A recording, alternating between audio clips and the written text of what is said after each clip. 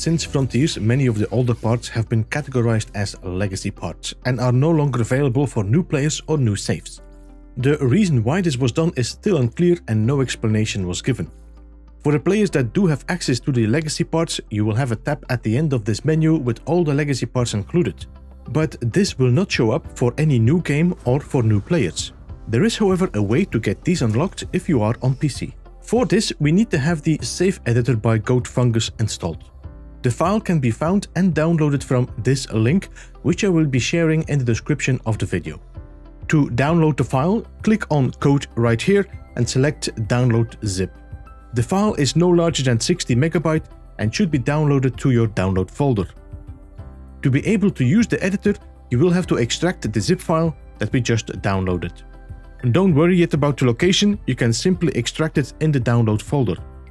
Once extracted, you can now move and place this folder wherever you see fit. In the folder, you will find an executable Java file.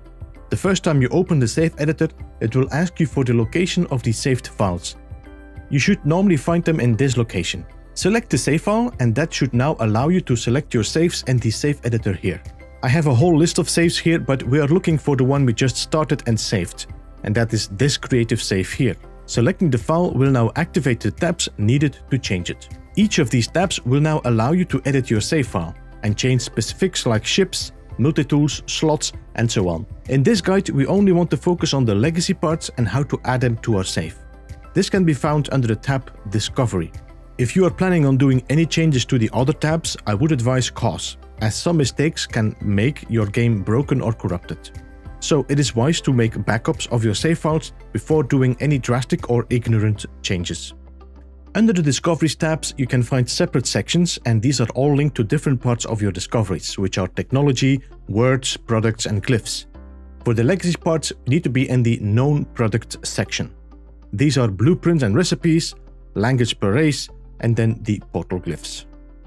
If we click on here, Category, we will now sort our products accordingly, and we can see what building parts we already have unlocked.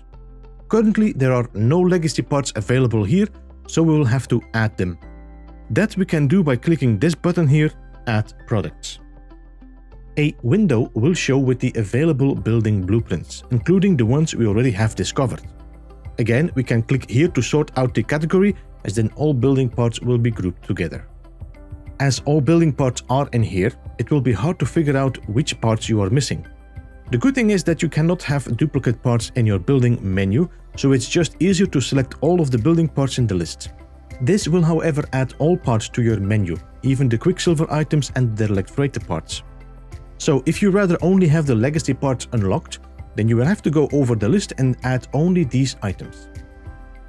In this case, we just will select all of them and then press the Add button here at the bottom of this window.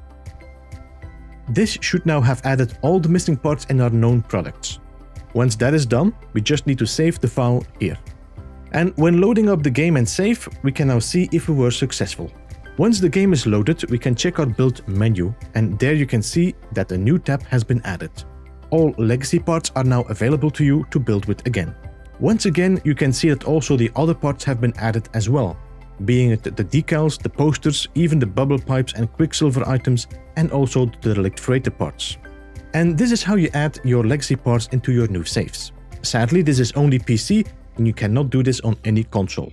I am still unsure what the goal was by Hello Games by removing these from the menu. As always, thank you for watching. If you like this guide, then please press that thumbs up. I will see you all next time. This was Beeblebum. Goodbye for now.